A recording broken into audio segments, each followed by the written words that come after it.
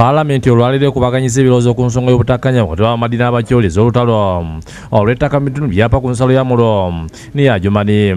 Bw'abadde asoma ekiwandiiko mu Parliament, Minisita Ombezi ow'okuteekerateekera ebibuga ku liisi bali omunsi annyonnyodde Parliament olutalo luno ye lwatandikira ettaka lya Apaa kilomita 8 erikaanirwa n'eri mu bitundu bya Adjumani.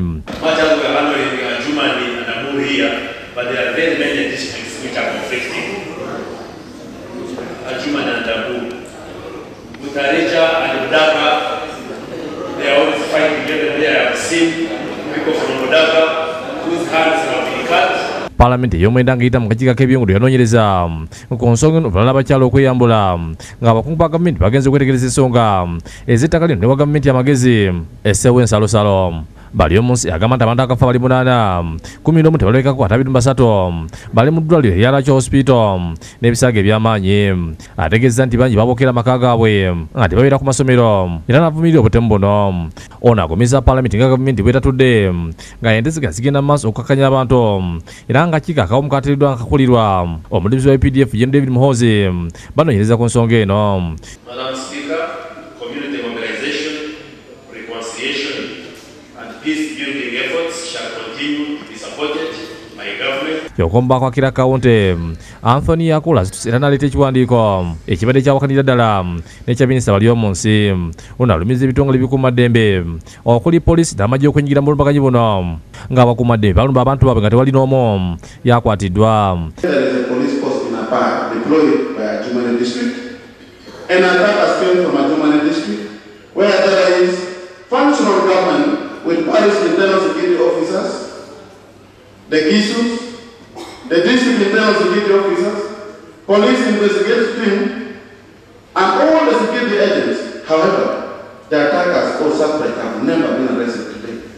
Abako okuva mu bitundu bya Adjumani ne Lubakira beesongamu eno wabula nga buludda oluvuga bakanya kimu omumyuka Prime Minister asooka Gen.Moses Ali alikulira ekifo kye kubanga yaleeta bamusiga nsimbi abaleetedde abantu kubagobaganya ku ttaka. We should make sure the first deputy prime minister should step out of office. Otherwise, these ministers are supervised by him, and his name has been mentioned several times in this country. Therefore, we don't trust every report that comes from the minister. The deputy prime minister, Gen.Moses Ali, is the first suspect on this matter. Right, Honourable Speaker, it's very difficult to trust a lion with your meat.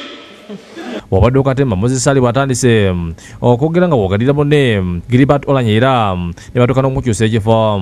Gen. Ali ategeeza nga batadde ekintu kyonna era bamunoonyerezeeko bwe kinaazuulibwa nti ali mabega okutibwa kw'abantu atwalibwe na Lufeenya oba eruzira.